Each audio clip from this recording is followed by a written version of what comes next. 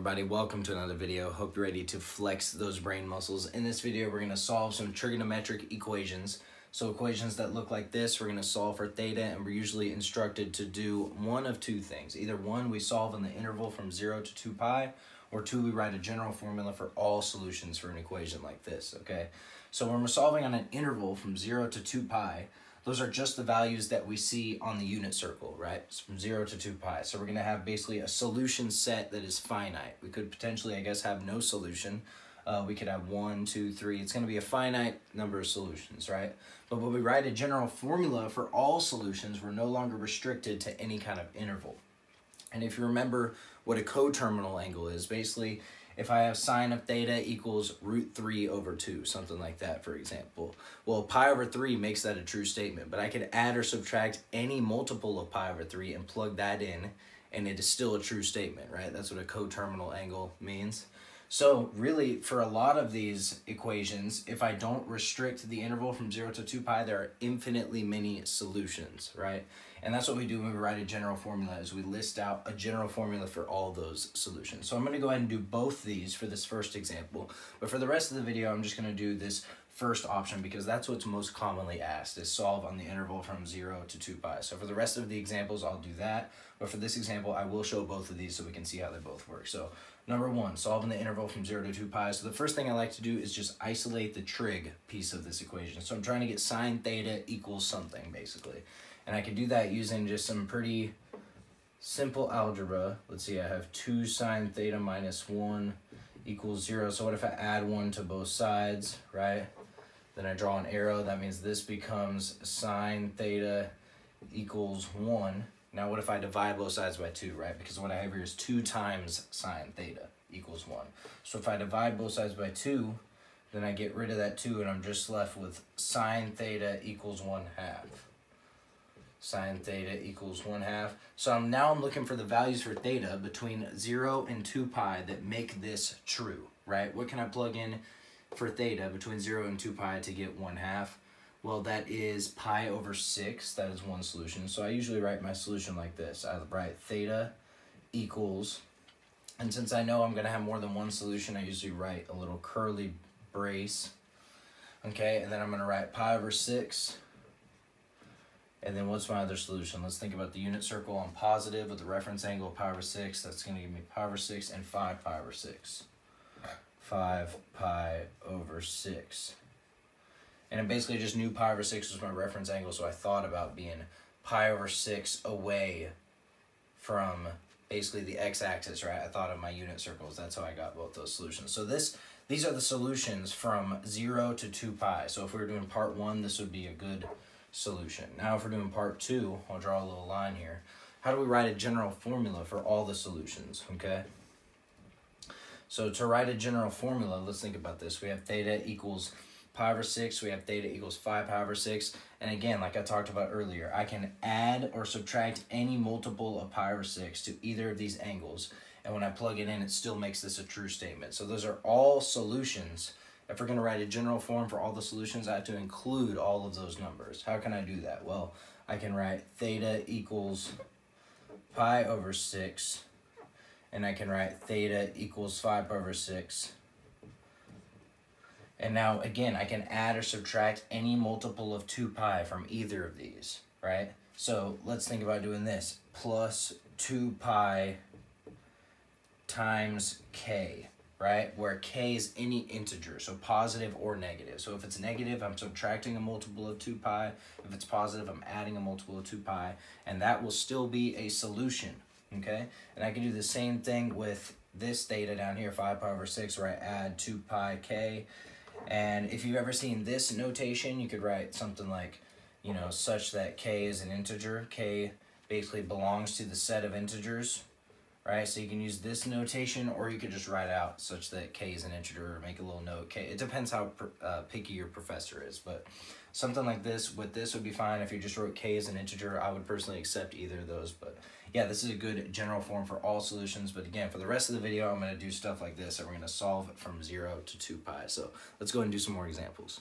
All right, so I'm going to go ahead and work out both these examples. I'm solving on the interval from 0 to 2 pi. And for these, I encourage you to pause the video, try them on your own, and press play to check your answers. So By now I'm assuming you're done and you're checking your answer. Let's go ahead and start. So again, my strategy is always just isolate the trig, okay? So I'm trying to get cosine theta by itself, and I can simply just divide both sides by 2 and I get exactly what I want. So if I divide by 2 here and divide by 2 here, then I'm left with cosine theta equals negative root 3 over 2, and this is something that looks pretty familiar, right? And you'll always be left with something that you're able to find without using a calculator, because we're doing all these examples with no calculator. So it'll always be something that looks familiar from the unit circle, or you'll be able to use some kind of identity to get it without using a calculator. So if you don't get that, then maybe double check your steps and make sure you did everything right. So what value for theta gives me negative root 3 over 2 for cosine? Let's think about this. Well, I have a reference angle of pi over 6 for this value.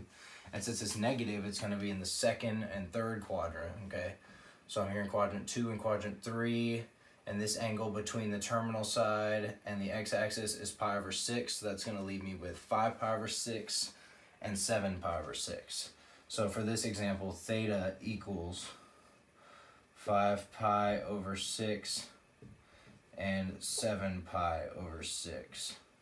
And hopefully y'all understand how I'm doing that with the reference angles. If you don't, I have some videos. Make sure to check those out on reference angles and how I'm able to do that without actually memorizing the unit circle. So, all right, let's go ahead and move on. 5 secant theta minus 3 equals 2. So again, always the same strategy.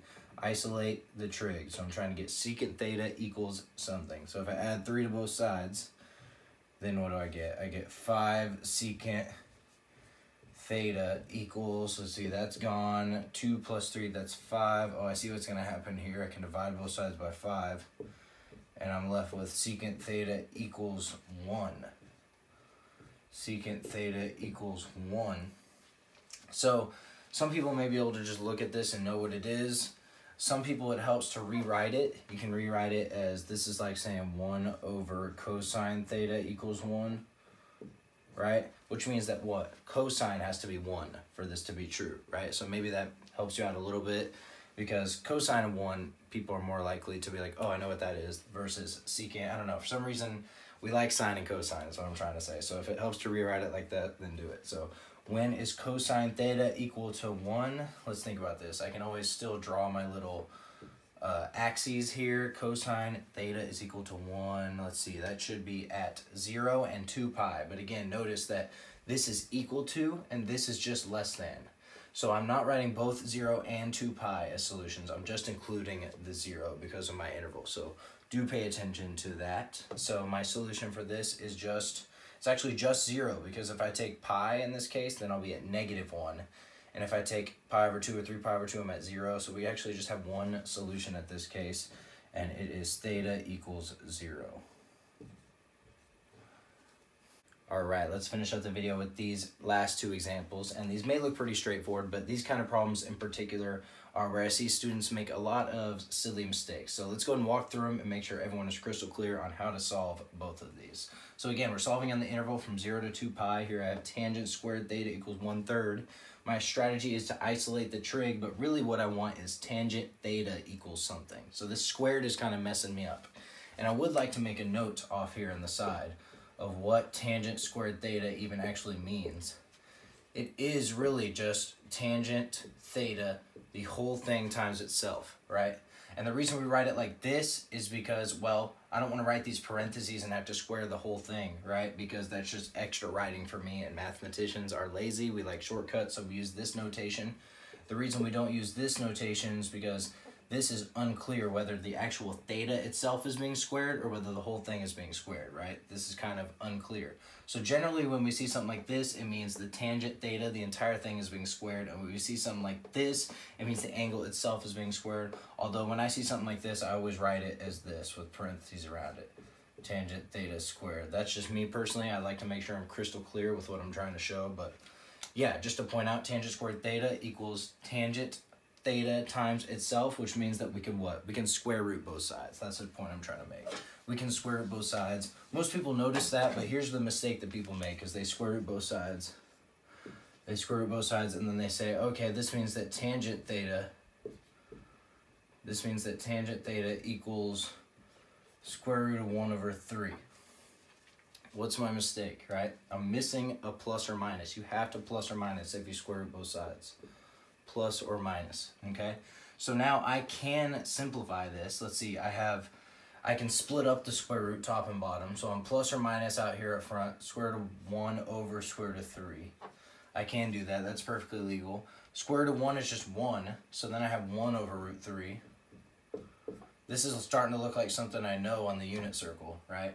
If I multiply top and bottom by root 3, basically rationalize the denominator, then I can get root 3 over 3, plus or minus, which is on the unit circle. So if I rewrite this whole thing, I get tangent theta equals plus or minus root 3 over 3.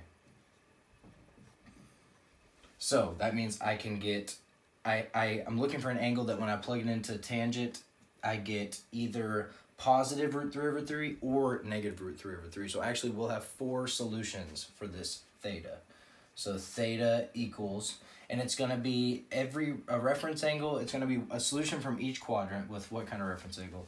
Pi over 6, right? Because that's the angle that gives me root 3 over 3. So pi over 6 reference angle for tangent. So my solution is going to be pi over 6, 5 pi over 6, 7 pi over 6, and 11 pi over 6. So these will be all the solutions for this trig equation. This pi over 6 and this 7 pi over 6 give me the positive root 3 over 3, and this 5 pi over 6 over 11 and 11 pi over 6 give me the negative, right? But I'm including all of them since I had to plus or minus when I square rooted both sides, okay? So, all right, so last example. Again, the first thing we always want to do is isolate the trig, but in this case, it's already done for us. We have cosine 2 theta equals negative 1/2. So really the only tricky part about this problem is this 2 theta and dealing with this, but we'll talk about that in just a second. So first of all, what angle can I plug into cosine and get negative 1/2? Well, I know that since it's negative and we're dealing with cosine, we got to be in the second or third quadrant, right? And I know that since we have a 1/2 here, we have a reference angle, pi over 3. So in the second quadrant with a reference angle, pi over 3, or in the third quadrant with a reference angle, pi over 3. So that gives me what as my solution? Let's see. 2 pi over 3 as well as 4 pi over 3. 2 pi over 3, 4 pi over 3.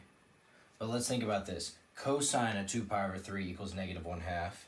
Cosine of 4 pi over 3 equals negative 1/2. So that means these aren't solutions for theta. These are solutions for 2 theta, right? So these are solutions for 2 theta. So this is what makes this 2 in here tricky. And there's a few ways you can think about it. Graphically, if you think about the graph of cosine theta, when we have a 2 inside here, what we say it does is it horizontally compresses the graph of cosine.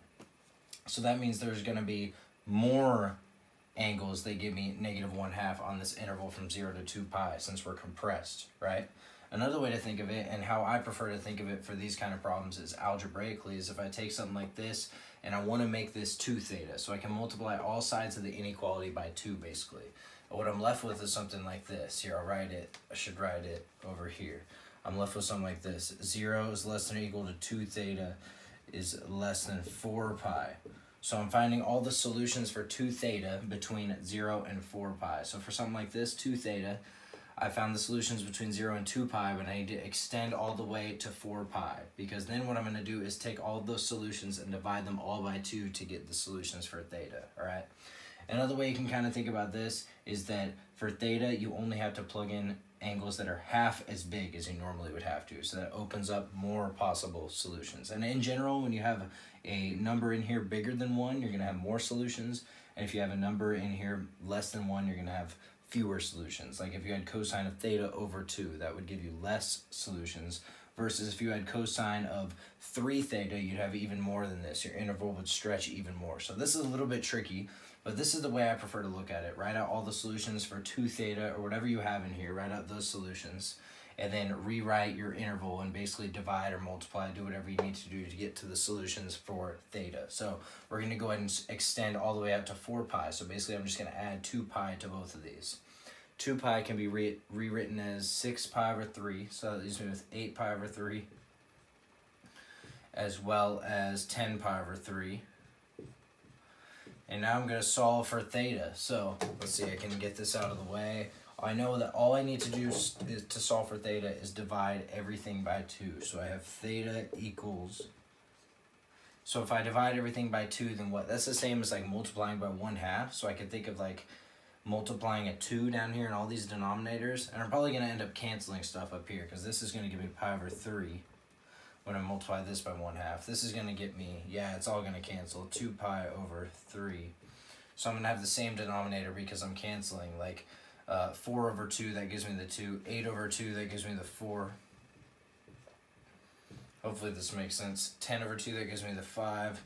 I just took everything in here and divided everything by 2. And if you have a different way of doing it that makes more sense to you, then do it that way. But these are all my solutions for theta. So instead of having 2 solutions like I normally would if I just had cosine theta, I now have 4 solutions because my interval has expanded. All right, so this is a little bit tricky, but hopefully this helps a little bit. If you have any questions, please leave them below. Hit like if you enjoyed, hit subscribe, and stay tuned for the next video. There will be a part 2, and keep flexing those brain muscles. I'll see you in the next video.